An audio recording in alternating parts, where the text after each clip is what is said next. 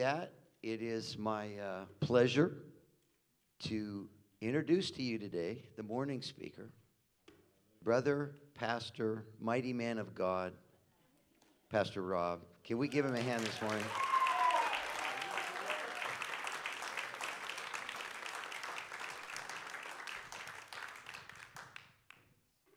Well, good morning. How's everyone doing? Probably better than me. No, I'm just kidding.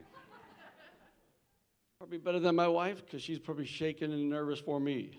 It's good to be able to share what I believe God's put on my heart this morning. But before I even begin there, some couple things I want to say.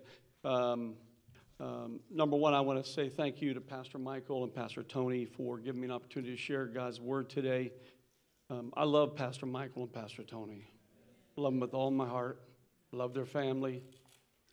I've really been feeling some of the pains that he's been feeling. His little girl going off to, as he calls it, Alabama. You know, his little girl's named Allie. And I just been feeling, I remember when all my kids finally left the house, and it was rough on us. Sometimes it's rough on us guys. I don't know what it is. Some of the women are like, oh, get them out of here, you know. It's less work to do. But guys, I don't know. But at least for me, and I could just feel it in Pastor Michael, and my heart goes out to him. But you know what? That's it's part of life, and we want our children to go and be what God's called them to be, and to take that journey of how he wants to get them there. So I just want to say that I love him and I appreciate him more than you'll ever know. He's doing a tremendous job here. I'm not just saying this for the sake of to be up here and to say wonderful things. I thank God for Pastor Michael. I've been looking for someone like him for a long time, that I could really put my whole heart into helping him accomplish what God wants him to do through this church that he has placed him in to be the leader. And it is my joy to do anything I can to help him, just to take a little bit off of his load, you know, that he carries for the Lord and for you, because he loves you and he loves God. And I just wanted to say that, and I thank God for all of our pastors here that are on staff. You know, Pastor Mike always says, many hands make light work. So it is so true, because of all of you, the pastors on staff and all of our volunteers.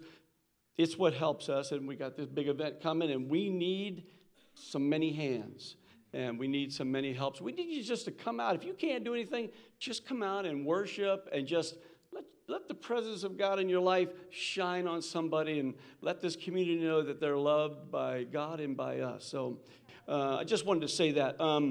But before I even do anything else, I really need to ask you all to pray for a dear family of ours here at the church.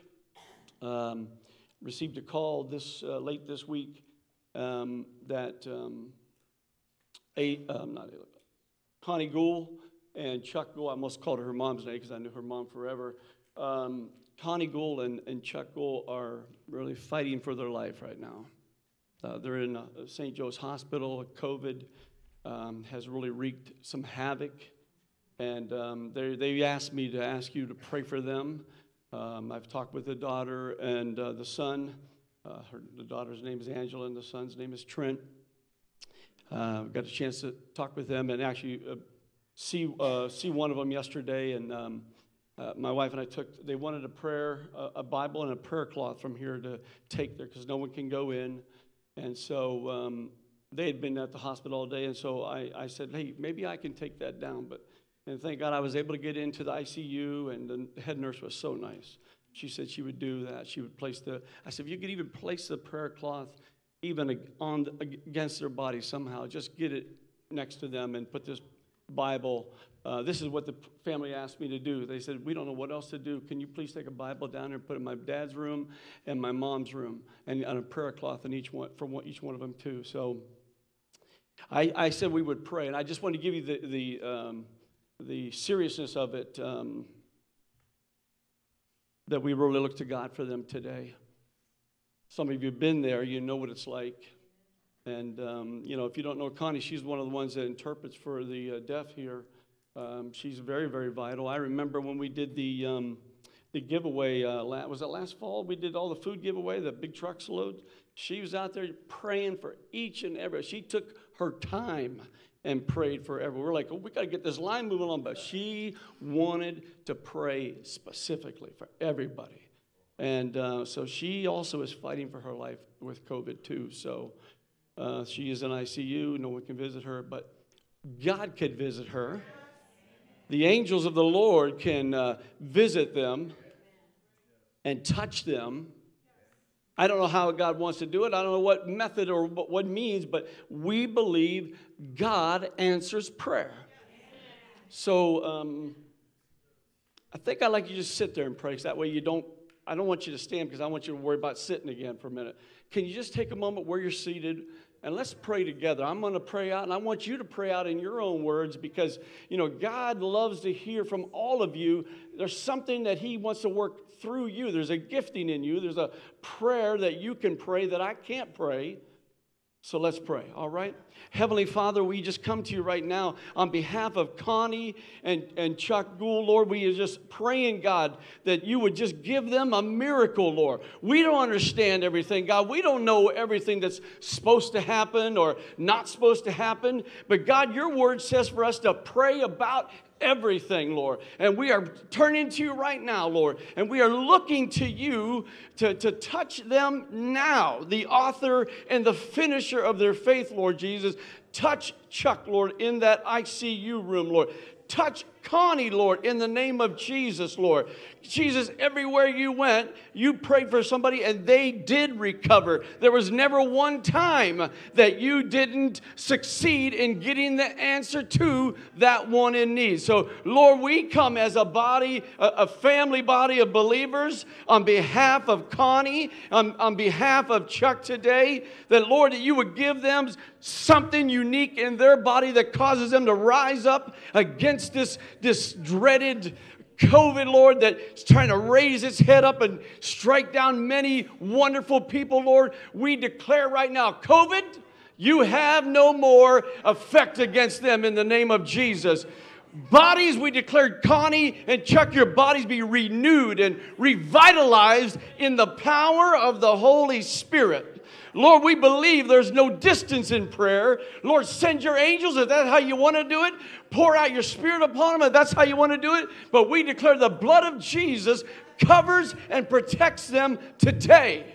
In the name of Jesus, we declare, Lord, you're moving somehow, some way, God. You can do what we don't understand how you can do. We're trusting you and the power of your word. And the power of your Holy Spirit that dwells within each and every one of us that are believers today, Lord. We release our faith that has been ignited by the Holy Spirit. God, do something miraculous in that hospital room, Lord. Do it, Father. Just as you spoke through that speaker on Friday night at the Jesus conference, his little girl was dying of COVID, Lord. He couldn't get in there when she was dying, Lord. They said there's no hope. You might just give up. But God, you sent angels in that room when that pastor prayed to his little girl. You sent them in there, and overnight, so to speak, God, she recovered, and they couldn't even understand it because, God, you save those that call upon you. You save them, Lord. You said, for whosoever shall call upon the name of the Lord shall be saved, Lord. I believe that word is deeper than just salvation. I believe, Lord, when we call on you, you move, Lord. When we just release our faith and we declare what your word says, God, you move. And we thank you and we praise you today. Hallelujah.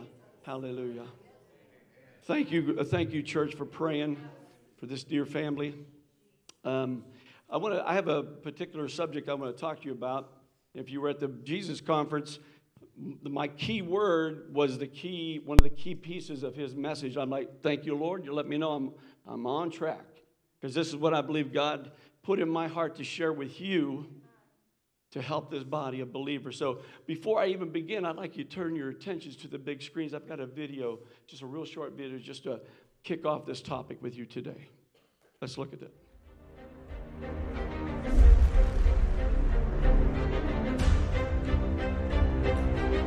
listen to me very closely. You can write everything down if you want to. Be brave enough to write every one of your goals down. But I'm going to tell you something. Life's going to hit you in your mouth, and you got to do me a huge favor. Your why has to be greater than that knocked out. And I love it. Buster Douglas got knocked out. Nobody ever got knocked out by Mike Tyson and ever got back up. It was almost a 10 count. He was stumbling. They were 4, 3, 2, 1. And ding, ding, ding. Saved by the bell. He goes to his corner. The whole world is like, yep, that's it. Once he comes back out, that's it. Mike's going to just be hammering. And exactly that. Mike Tyson came out like, I got him. I got this kid up against the rope. Listen to me, many of you right now, life's got you up against the rope. You can't give up. You can't give in. Life, listen to me, if it was easy, everybody would do it. And if life's got you backed up, I need you to do what Buster Douglas did. Buster Douglas started fighting back. The world was shocked. Goliath has been knocked down. What happened? And they went to Buster Douglas and they asked Buster Douglas simply like, what happened? And Buster Douglas said, listen to me. I'm just going to be honest with you guys. Here was the challenge. The challenge was, it's real simple. Before my mother died, she told the whole world that I was going to beat Mike Tyson. And 2 days before the fight, my mother died. Buster Douglas had a decision to make. Let's go. He could die with his mother, or he made a decision, I can wake up and I can live for mom. And he knocked Mike Tyson out simply because his why was greater than that punch.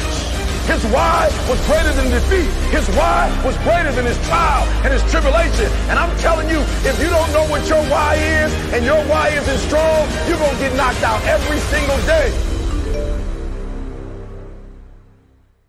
I want you to think about that today. What is your why that causes you to persevere? There's a lot of things we can persevere in life. We can persevere about, the choice of the career that God may have for us. We can persevere about following the call of God in full-time ministry. But we also need to get a why when it comes to praying.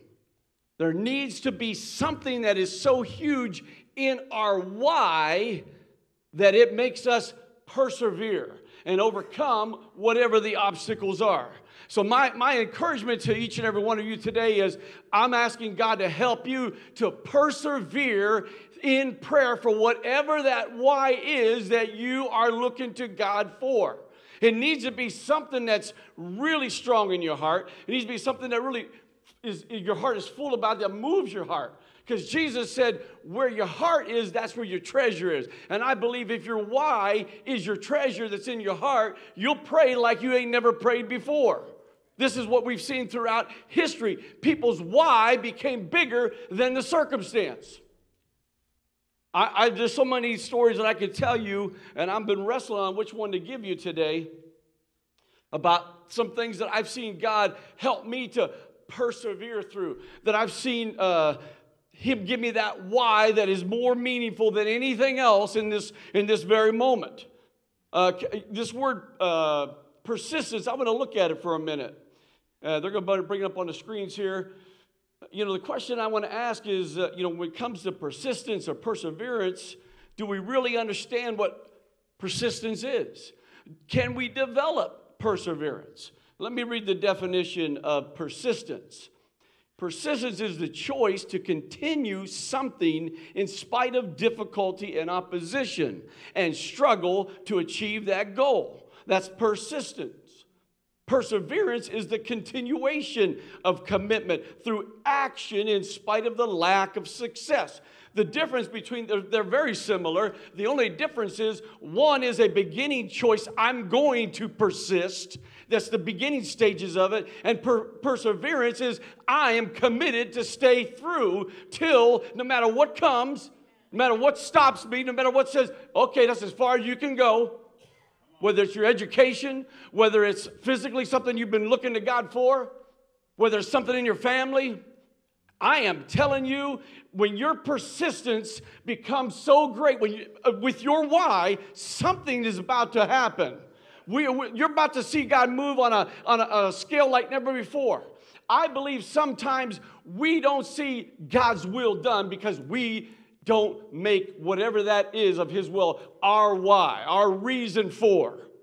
going after God in prayer. We see that even in the Bible. I don't have it on my notes, but I'm going to say it. If you remember, Herod had already imprisoned James, the Apostle James, beheaded him. And then the Bible says that Herod said it pleased the Jews so much that he took off the Apostle James' head. He said, I'm going to go after Peter now. I'm going to take him out too. But the Bible says something happened here. It says that when they heard this, and Peter was in prison between two guards, and his execution was quite near, the church, God's people like you and me, so to speak, the church prayed continually. They did not cease. You know what? I believe their why came up a little higher than perhaps when they had it for James. Now, I don't know that to be true or not, but you do see something different. We're not told that the church went into deep intercessor prayer for James, but we do see they go after God with all their heart for the Apostle Peter. And we see the outcome. If you look in the book of Acts, Peter's chained between these two guards, and he's asleep. And an angel of the Lord walks in and bumps him and says, come on, get up. Let's go. Get your shoes on. Let's get out of here. Comes and Peter thinks this has got to be just kind of a dream or a vision. He didn't even know it was real. Gets up, chains are off, doors are open, they're unlocked, the gates are open. They walk on out through the main gate, and they open automatically to them. And Peter doesn't even come to himself until he finds himself later on some street. He said, my goodness, this is real. Just going to give you some Peter words if you wouldn't mind there right now. I'm sure he said, what in the world has happened to me? He goes to the house where they're all praying, and a little girl named Rhoda comes to the answer of the door when he's knocking. And nobody believes her. Isn't it amazing? I've seen this happen over and over. I don't fault the church that they didn't. They would say, oh, come on, girl, you know what you're talking about. They said, you're beside yourself. It's just his angel you're seeing. Or, you don't know what you're talking about. And they were just continuing in prayer. I don't know about you, but I've had God answer so many of my prayers that even when I know total faith is released, and I am just convinced my why has caused me to persevere through this thing, through the difficulty, through the challenge, through the thing that says it's impossible. And then I look to God, and God answers, and I'm always surprised. And you know what? I don't want to ever stop being surprised. I don't want it to be like, yeah, he did it. Thanks a lot, God. See you later. I wanted to make it move me to worship. Move me to say, my Lord came through for me. Everything's different now. I love it when he answers prayer. And so I think this church is the same way. They're looking, the people that are believing for Peter to be set free. They're like, whoa, he did come through for us. So I just want to encourage you, we need to be persistent in prayer. And have perseverance to continue to the commitment in spite of the lack of success sometimes. We see that in all things of life that we deal with. You plan something, obstacles. You go after something in education, you go after a job, obstacles. Perseverance will bring it through. Let me give you this meaning of the word persistence. That it derives from, now you won't, I don't think I have this on the screen. The word persistence derives from these Latin words. Are you ready? This the meaning is through. And the severus, the meaning is severe. So that, in other words, we're going through something severe and difficult. Anytime you are being persistent in something, anytime you operate in persistence, you're going to go through it, and it's not going to be easy. We've got to get out of our head that it's just got to be easy, or I don't want to put the effort in. Let me tell you what some great men said about persistence. Are you ready? Somebody's ever heard of John D. Rockefeller? He's from the Cleveland area. I just listened or watched it on YouTube, months ago, maybe half a year ago. I didn't know much about John D. Rockefeller. I knew he was a really rich man, but I found out he's from Cleveland. He also was a very devout man. He didn't drink, he didn't smoke, he didn't do nothing. Matter of fact, he wasn't one to spend a lot of money either, but he was very charitable to many churches. He was a Baptist of the Baptist denomination, and he was a great man. Built one of the most amazing wealth of any family ever. And he was known to be fair and give bonuses to his employees, even though sometimes you'll read in history that he might have held out for certain things. But this is the heart of John D. Rockefeller. Here's what he said. I do not think that there's any other quality so essential to success of any kind as the quality of perseverance. It overcomes almost anything, even nature.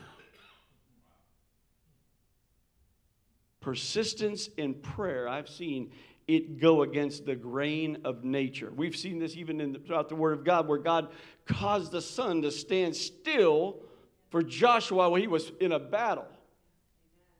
Moses had his hands held up, and they needed to win before the sun went down, or that army was probably going to regroup, and you have to fight them all over again. But God caused the sun, the time, everything to stand still just for that victory. Let me read another famous quote to you. This is from Martin Luther King. He said, if you can't fly, then run. If you can't run, then walk. If you can't walk, then crawl. But whatever you do, you have to keep moving forward. I had this Rocky Balboa clip I was going to bring, but I said, too many videos. I don't want to overwhelm. My wife will say, you got too much stuff, man. She'll tell me that. So, Rob, you got too much. So I trimmed back all my screen stuff, and I even took this video up. But Rocky Balboa, in the movie Rocky Balboa, uses basically this line Martin Luther King said when he said, you got to keep moving forward. If you can't fly, then run. If you can't run, then walk. If you can't walk, then crawl. In the movie, Rocky is being challenged by his son, do not fight another fight. It's looking bad for me, and it's going to look bad on you. And he's saying, you're going to cause me not to succeed. I'm finally getting somewhere, and this is going to hinder my success. I'm going to have to go through things I don't want to. It may stop me. And he said, there isn't nothing that's going to hit harder than life. How many knows that you've been through some things, man, you didn't think you was going to have to deal with, but God got you through it. And some of it hurt, some of it was very painful.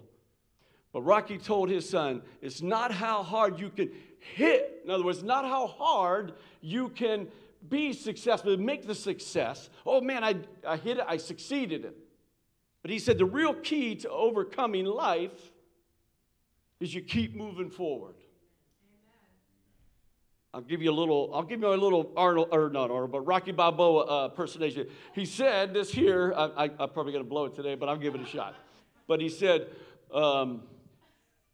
doesn't matter how life takes you and hits you, you got to keep moving forward. That's how winning's done. A little bit. Do better, but not today. Anyway, one of my favorite characters all the time. You know why I love him? He shows us, in this the character, don't quit. Persevere. Don't stop. Just like Buster Douglas we just saw up there. It was all the odds where Mike Tyson had never been beat. Goliath had never fallen. He was a champion. I'll tell you, I liked Mike Tyson's fights. Usually they only last like maybe one round. I paid $45 to go to Packer one time, watch him fight Michael Spinks, and it lasted 1 minute and 15 seconds for $45. Took my father-in-law with us, and it was like, well, that's it, we're done. The man was ferocious. But Buster Douglas had no chance, lost his mother 2 days before the fight, but his why became greater than Mike Tyson's mighty punch. And he won. For the first time, somebody beat Mike Tyson. Even though he went through the tremendous amount of obstacles and difficulty, he could have threw in the towel and said, I just lost my mom 2 days ago. I'm not mentally ready to fight. But he said, I'm going to do this for my mom. She said I would win, and I'm going to win it for her. His why became greater than anything else and anyone else that said he couldn't do it. Even when he got knocked down. You get knocked down because you're out, at least for a second. There's a chain reaction when they hit you. It snaps in your, well, I'm not very medical, but it snaps something in your nervous system, and you're out for just a moment. He was knocked out, trying to come to enough. In life, there's things that have knocked you out, but you got to get back up. Do not let it define you. Even if it looks like you totally lost that thing, allow God to help you to use that to win something else. It may not have been that thing, but you're going to use it to help you to develop your perseverance through situations. We can develop perseverance. Some experts say we're born with it. There's a great debate about it still. But everyone agrees you can learn and develop persistence in life. Every one of us can develop our persistence. Every one of us can develop that thing inside of us that says, I'm pushing forward. I'm not giving up. They may have said this, they may have said that. I'm not giving up. I've got about 8 things that help develop the character of perseverance. So I told you could develop. I'll give you a couple of them, okay? You need to remember your past victories of answered prayer. Write them down. Read them over and over, giving thanks for all that he's already done. Stir up your faith, as the Word of God says to Timothy. Stir up the gift that's in you that was given to you by the laying on of hands. Everyone has faith that has been given to us from the very beginning. It says keep your eyes on the prize. You've got to keep your eyes on the why. Keep your eyes on the prize. Remind yourself and God why you expect an answer. Now, this is very, very important because you've got to know, how can I expect my why? How can I have perseverance for my why, whatever I'm seeking? Well, you need to get into God's Word and find the promises that are tied to that why. One of the best things you can find out is all the promises in God's Word are yes and amen. So be it is what that word amen means. So be it in Christ Jesus. So if you are in Christ Jesus, all the promises belong to you. You just got to begin to believe and apply them accordingly. Everyone in the Word of God, from the time Genesis on, everything fulfilled through trusting God's Word. Trusting God said it. I'm going to hold out. I'm going to persevere. Jacob and Abraham were promised a great nation, even though they were up against great odds. Abraham, well past the time to have a child, his wife too, but he held on to God's word. God said he would have a seed. It would be so multiple, the sands of the sea could not match the number of them, nor the stars of the heavens. Abraham believed, God, you said it. You said it. I'm going to believe you. I've had my doubts. I've had times where the obstacles have kicked me down. I fell down. I've been knocked out a few times in this journey, but I'm getting back up. I'm pressing through. That's exactly what he did. And you know what? When he pressed through and he had perseverance, the Bible says, God says, I'm going to call that righteousness to you, Abraham. And Abraham wasn't perfect. He lied and said his wife wasn't his. She's just a sister, so he wouldn't die. He thought they were going to kill him and take her captive. More than once he did that. But you notice later on in life, this coward Abraham becomes somebody else. Oh yeah, when they took his nephew Lot, he rounded up a bunch of men and took on an army and rescued Lot and all of everything they had out of the hand of that enemy. This coward was transformed. He learned to persevere. He learned to trust God. How about you? Have there been things in your life that you've seen God do that you thought were impossible? I know I have many, many times. I was looking to hear Jacob prayed the word. This is why it's so important. One of the things to help you have perseverance, you got to remember what God's word. Jacob says this here. He was coming back from being gone for a long time. He ran away from his brother Esau because he stole the birthright. Went to be with his uncle Laban. Came away from where Laban was with so many flocks and children and wives. It was unbelievable. But he's about to meet his brother Esau. He's got to go through. He's got to persevere. He's got to trust God. How does he do it? Esau says this, God of my father Abraham and God of my father Isaac, the Lord who said to me, go back to your land and to your family, and I will cause you to prosper. And I am unworthy of all the kindness and the faithfulness you have shown your servant. Indeed, I've crossed over this Jordan with my staff, and now I have become two camps. Please rescue me from my brother Esau, for I am afraid of him. Otherwise, he may come back and attack me, the mothers and the children. Jacob was real with God. God, I'm scared. But you said right here, it's okay to be honest with God. David did it all the time. God, why, where are you? But he had always ring it out with saying, but I'll trust in the Lord. You've never failed me yet. He always turned it around. He didn't leave you. He didn't leave his little song in despair. He turned it around. He began to trust what God says. This is what Esau did. This is what you need to do when you got a why and you need to know, how can I persevere? You got to find something in God's word that'll push you over. That's why it's so important we read God's word and get it in us. You say, well, why do I got to do all that? Because it says we co-labor with God. Paul said this, we are called to co-labor with God on this earth by doing and praying. Your kingdom come and your will be done as it is in heaven. Jesus taught us pray. There's a part we have to play. We got to take action. We co-labor with God. We're always waiting on God, but God said, I'm just waiting on you. Can you persevere? Can you pray a little longer? Sometimes we have to adjust and adapt. We got to remember Romans 8:28. Everything is going to work together for our good.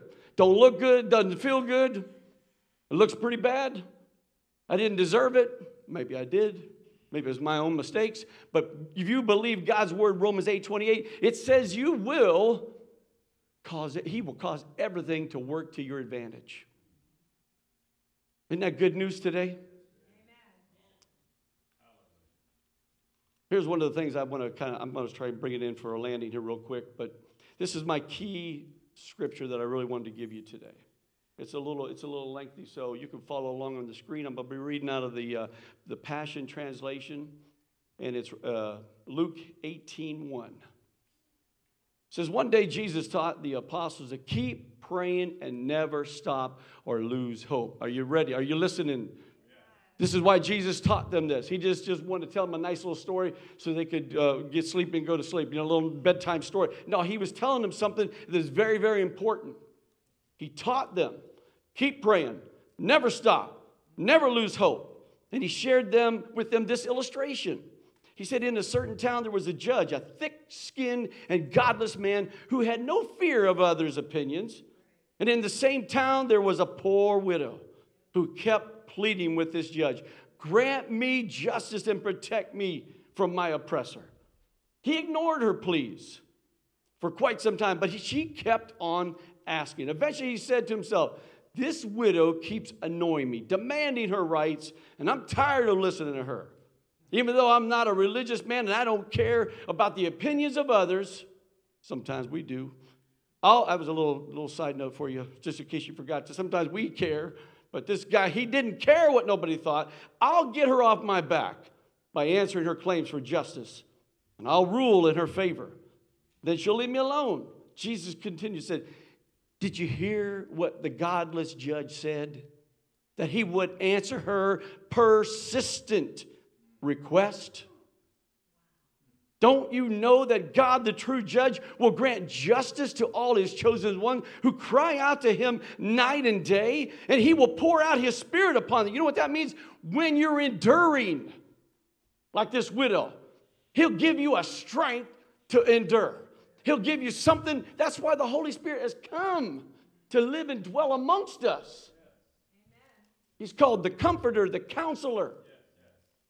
He's the Paraclete in the Greek. He's called alongside. That's what the Paraclete. He's called alongside you and me.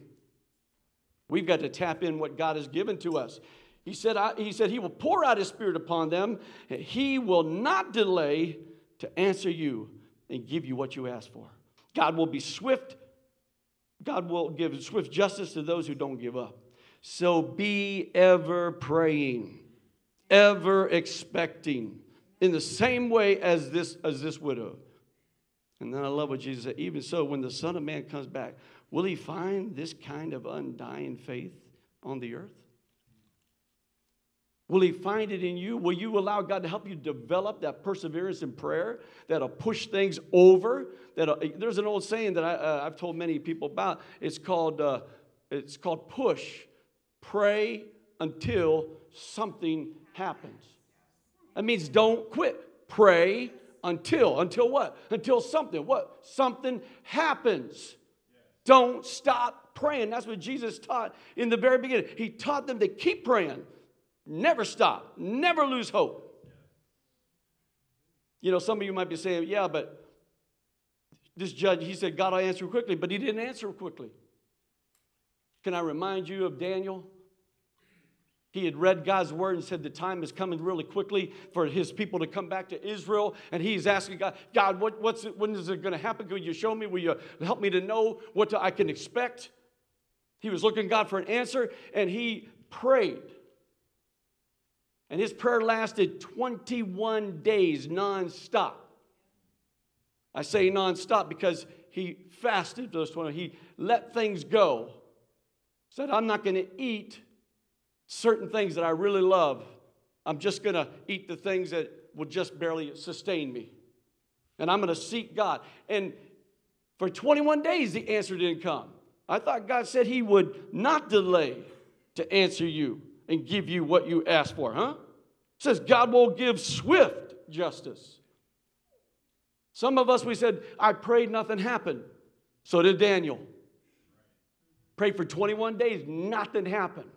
But then God gave him an insight. When the answer came, he said, I'm going to tell you why you had to keep praying for 21 days. Because the day you prayed, the answer came. But the prince of Persia withheld the messenger to give that to Daniel. We don't understand everything, but there's another world outside this world. Evil spirits are real. It's one of Jesus' main objectives when he was doing his ministry here on earth. A lot of demonic activity going on, and he was taking charge. He was there's a new sheriff in town. Man, he was casting demons out left and right and setting God's people free. Satan has a very strategic army or hierarchy or a system that is outside of this natural. I think Paul said that he was in the third heaven. That means there's a first heaven and there's a second heaven. There's a third. A lot of theologians believe that second realm is where Satan and his little system is set up to hinder us. So we've got to pray. But God's word says that not only are we here on this first heaven, that's what that means. We're right here where the heavens, the skies above us, this first heaven, but we're also seated in the third heaven. In Christ Jesus. Already we are seated with him. We're in the third heaven, where we can talk to God and get answers.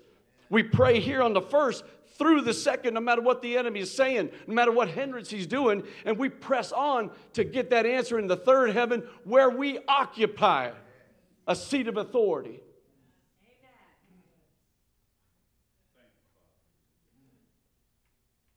Daniel prayed for 21 days, and when the answer come, here's what the angel told him. Daniel, I was coming the first day, but I was held up.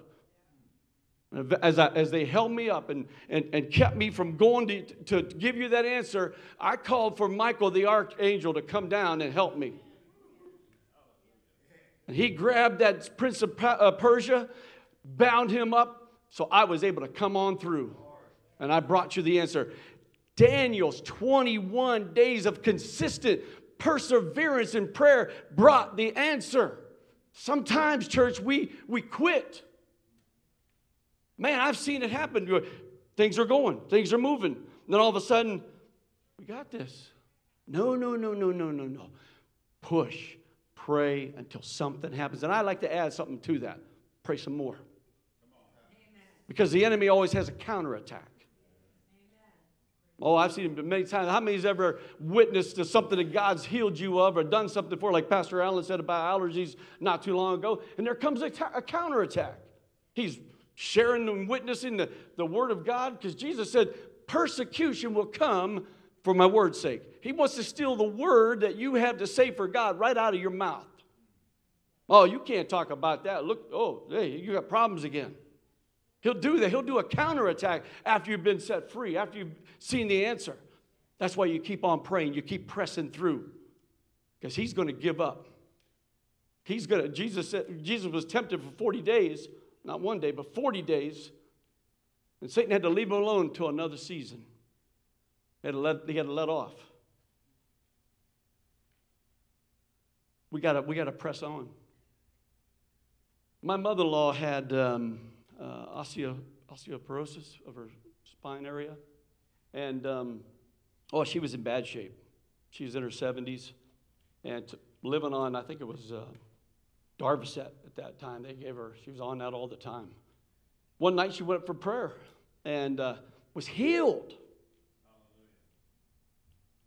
I know she was healed because she said it, and then she's out in the yard pulling weeds the next day. This lady couldn't do much more.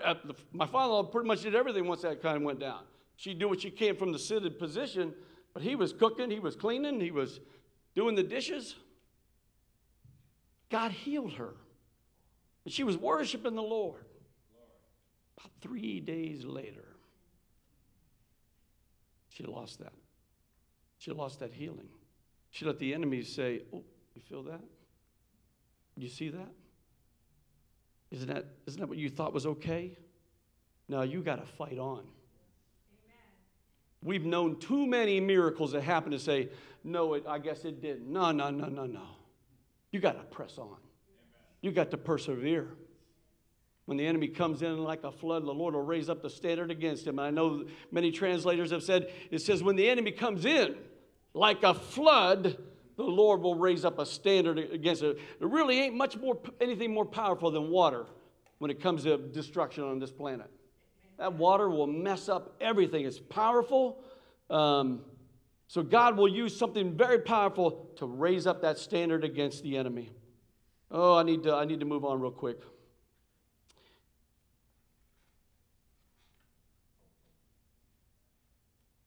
I'm looking at my time. All right, I'm going to tell you this story. I got permission from my wife to tell this story. I may leave some names anonymous, and this has just happened this last week or two.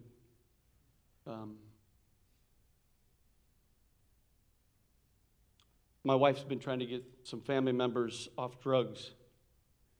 They've been addicted to one of the worst ones out there right now. My mind's blank on what it is, but it's the stuff that's killing everybody. Fentanyl.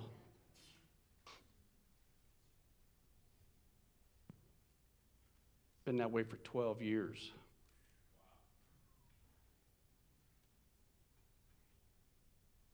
Ran through a lot of funds that people had given him.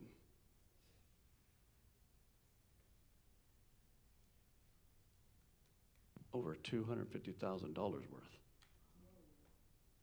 It's not just a casual addiction, it's for real. My wife loves this boy. She loves him with all of her heart. He's really special to her. My wife, I've been watching her. As I've been preparing this message, I've been watching her. I'm like, she is just showing me this is exactly what I'm supposed to talk about. Now, she began to co-labor with God. She's been praying for him and praying for him and praying for him and praying for him. And talking to him and talking to him and talking to him. And talking to the family that they need to partner with trying to help him get better. Talking with him and talking with him and talking. Don't give him money. Don't give him money. Oh, it took her years. But the Lord had been answering. They finally, most of them came, saw the light, stopped giving. My wife knew we had a court date. Just got out of jail. She wanted to go down there, so she wanted to try and help him. Well, he was released on his own because it wasn't a drug violation, something else.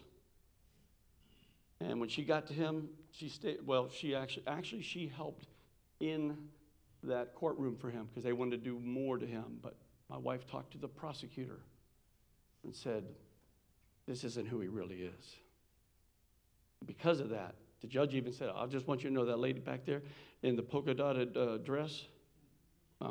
That's why I'm being lenient, because she talked to the prosecutor. He told my wife's nephew. That's why we're going to be as lenient as we are right now."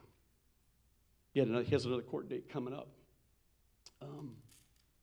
She was there, and she intercepted as soon as he got out of there. Start talking to him about you need to get in rehab. Been trying for years to get him there. So we got him into she got him into Teen Challenge.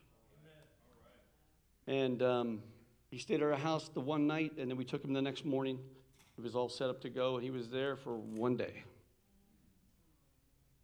He said the people were nice, and I liked them, but I'm not ready for this. I like what I'm doing. Well, in the meantime,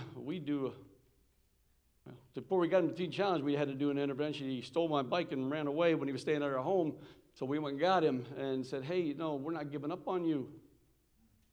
And the family came and intervened, even alongside my wife and I, and he decided to come home. We got him to Teen Challenge, but he left. And my wife heard about it, ran and got him again as quick as she could. He still don't want to go. I'm not ready for this. And she worked and worked with him and talked with him, and so did the family, and she got him into another treatment detox over here at on Enterprise Drive. And he's there for a day or two, and my wife gets a call. He's checking out. He's leaving. She runs over and gets him again, and this is Monday night. We're having prayer. And I was leading prayer with Ann that night. Pastor Michael and Pastor Tony were in Taken Alley. And I just got that word that, my wife was trying to help him, stop him from using, because she's afraid he's going to OD. He's going to die. And you're taking fentanyl, and it's just roulette, Russian roulette. It's going to happen. So she goes and tries to get him. She meets him there and says, "Where do you want to go?" Because by this time, God has shut down every door that he can't stay nowhere. He has nowhere to go. He's not staying in my house other than one day to get you to treatment. He's not staying at anybody's house because he's not to be trusted. And God shut every door down when one person wanted to keep the door open that was really aiding and abetting his habit. But God shut that door down that evening.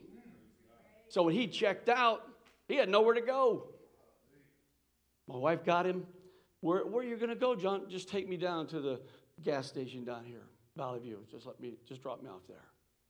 And I had the church, we were praying here. I said, God, give her wisdom when to push and when to back off. Help her know what to say and everything. And so she gets him all the way to Valley View, lets him out. He's standing there by the car for a while, and he reaches in. While he's standing there, my wife's, it's this uneasiness. I can't leave him here. I can't leave him here. I can't afford to let something happen. It's going to kill me. Remember, my wife loves this boy. So she said, he reached in to get his stuff, and she said, "John, where are you going? I can't leave you here. I cannot leave you here. I know you're going to go use, and something bad's going to happen, and I'm going to have to live with it. Come on, get back in the car. Would you come to church and let the people pray?" She knew we were in prayer, but it was getting late. It was already like 7:15. She didn't even know we're here. She's texting me, and we're in prayer, so I'm not answering. She's like, "Where are you? Answer this phone."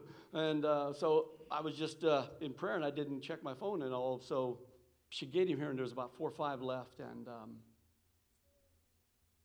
because she said, "Would you let the people pray for you if I take you to church?" He said, "Yeah." And we're praying for a little bit, and then Larry Root come over. and was praying for him and his wife, LaVon.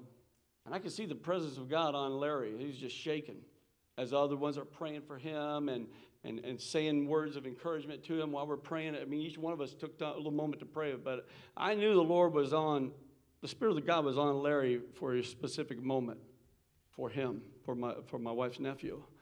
And so I finally said, Larry, why don't you pray for him? And Larry spoke some words to him, and breakthrough came.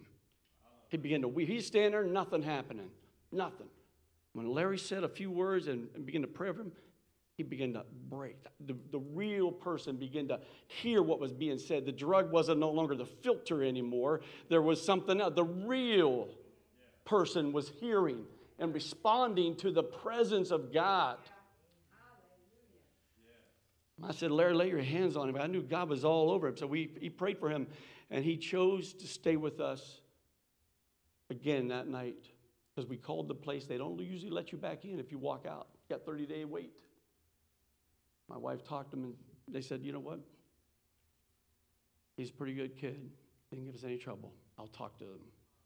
They got him back in there. He went. Now he is like a week or so better than ever. My wife got to go to a meeting with him yesterday, and he had wrote her a letter saying how much she meant to him and how her never giving up on him has got him to this place. When he left that first day, he stole our bike. We didn't even know where he was. Pastor Michael went looking for him because he was coming over to pray for him, and he left before we could get him. And we're searching the neighborhood. We can't find him. He won't answer his phone. My wife went into the sunroom we have. He shut the door. You can't hear too much. But I could hear her praying in the spirit, just travailing for that nephew of hers because she loves him. Her why was important enough to press through. It's over. He's taking the bike. You know he's hooked up with some drug dealer already.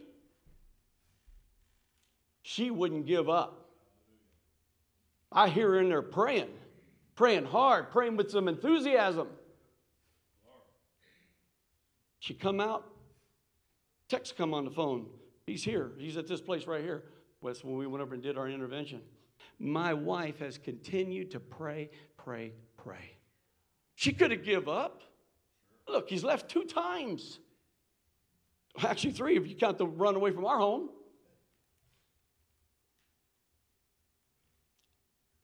He's wrote so many things. I want to live for God. I want to live for my little boy.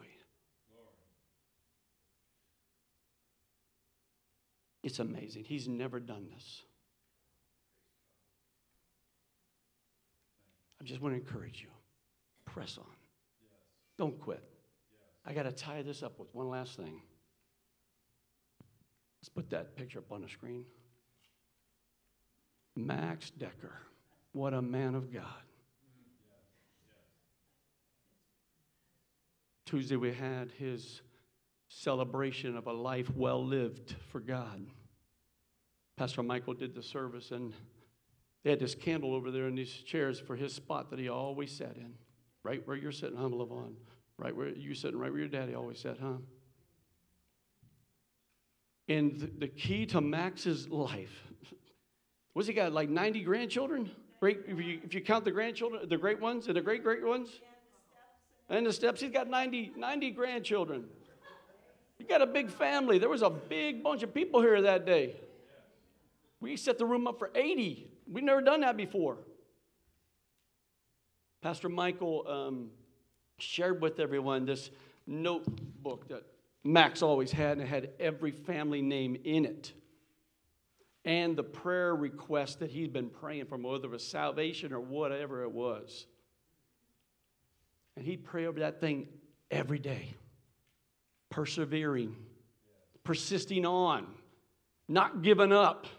Even though he'd come to church with me. No.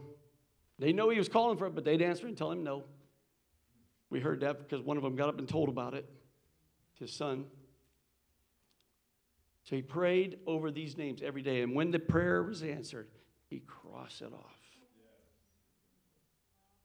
Man, I'm telling you, he was operating in that thing we talked about, push. Pray until something happens.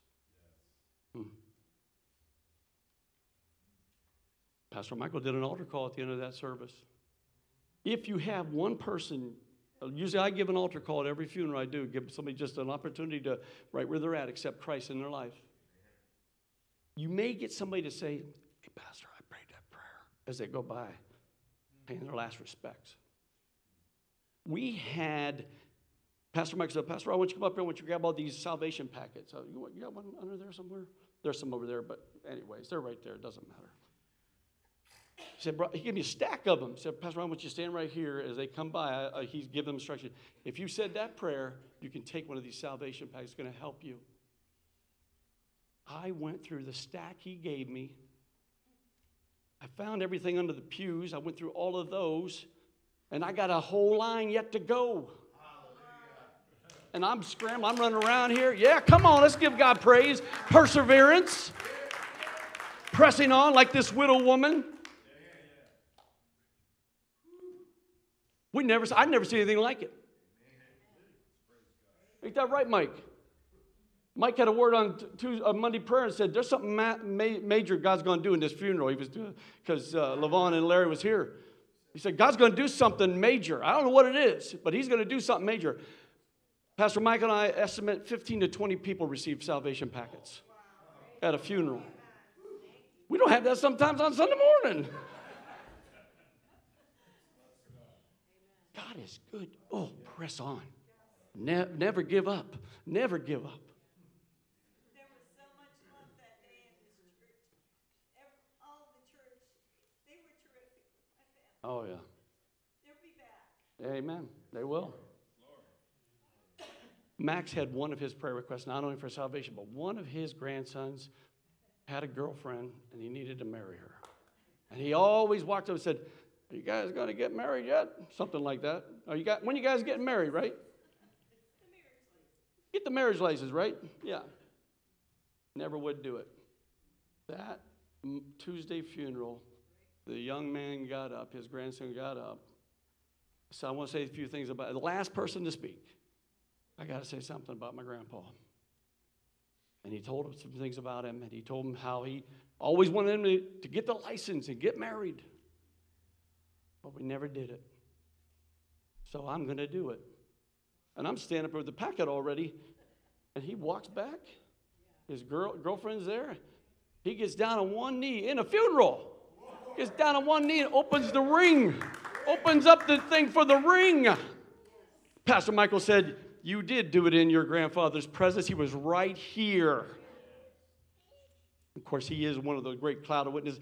God answers prayer. I want to encourage you, do not give up. I got a ton more stories, but we are out of time today. I'll tell you some more again in the future. Who knows what I'll say in the second service, but you never know with me. What's your why today? What are you looking to God for? Pastor Ron, why don't you go ahead and come up, buddy? I love you, Pastor Ron. I appreciate your heart to serve.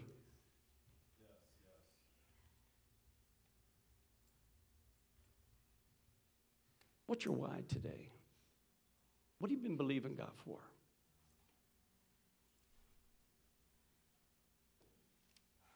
What's full in your heart that you really would like to see something change? And you know God can do it, but you don't know how, you don't know when. Maybe like Daniel, you just got to keep praying those 21 days. Don't quit. Because the answer is already coming when you pray.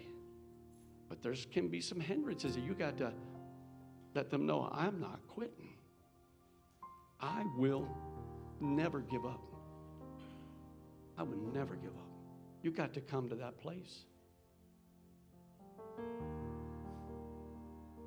Let's bow our heads for a moment.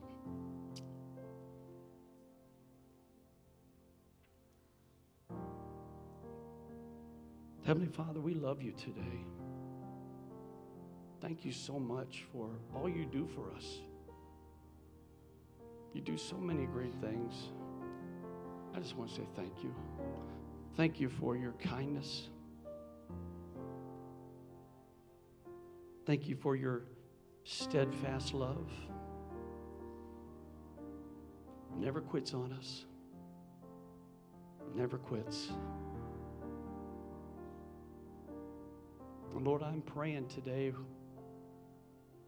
with these hearts that are out here that are looking to you, that you're telling them today, press on.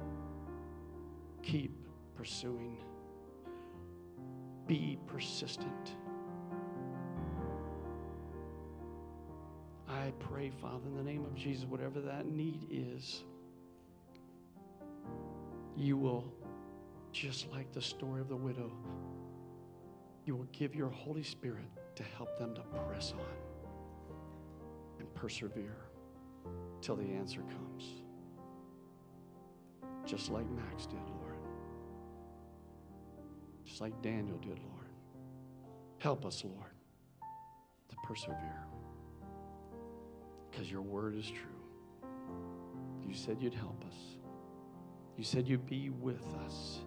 You said you would live in us through the power of the precious Holy Spirit. Holy Spirit, thank you for being our paraclete. Thank you for coming alongside and living in us and giving us everything we need. Wisdom, and power, strength for every situation. Thank you, Holy Spirit. I love you. I need you. We need you, Lord. In Jesus' name. Now, look to God for whatever you're looking to him for this day. Some of you here may not know Christ. I want to encourage you about one thing. I looked for that word perseverance in the King James, and I couldn't find it anywhere. I'm like, oh man, I really wanted that to be in there. I was just looking in the in the King James version. So I looked up what word is closest to that. Well, it's called steadfast. Can I tell you what steadfast means? It means the same as perseverance. But here's what it really means. And I may just give it to you off the top of my head, because it may be faster, but steadfast means never ending. His word says that to 1,000 generations, his steadfast love, his never-ending love, his enduring love continues. So I don't know if anyone here today needs to know that you don't know Christ as your Savior. But I wanted to tell you, God loves you. He'll never stop loving you. He's loved me through a lot of stuff for a lot of years. And he keeps on loving me and keeps on working with me to be everything I can be for him and to be more like him every day. Can we bow our heads all over the building real quick? I want to do a second prayer for anyone that don't know Christ today. If that's you today, you're saying, you know, I need the love of God in my life. I need Jesus to come into my heart and be my Lord and Savior. If that's you today, while every head's bowed and every eye closed, why don't you just go ahead and slip your hand up on a count of 3. Are you ready? 1, 2, 3. That's you today. Just lift that hand up. Just for a second, you can set it right back down. Thank you, Lord. We believe every heart is clear and every life is looking to you in this place here today. Know you as Jesus, Savior and Lord. Thank you, Father. Bless your people, Lord, I pray in Jesus' name. I'm going to stand up here for the next few moments, even as they dismiss. If you need special prayer, I'd love to pray with you about that need. I'd love to pray for you. I'll be up here, standing up here at the front, and I'd love to agree with you in prayer and encourage your heart. Love you. God bless you. We'll see you next week. Pastor Michael will be here. Let's let him know we're glad he's our pastor, all right, when we see him next week. God bless you. Have a great afternoon.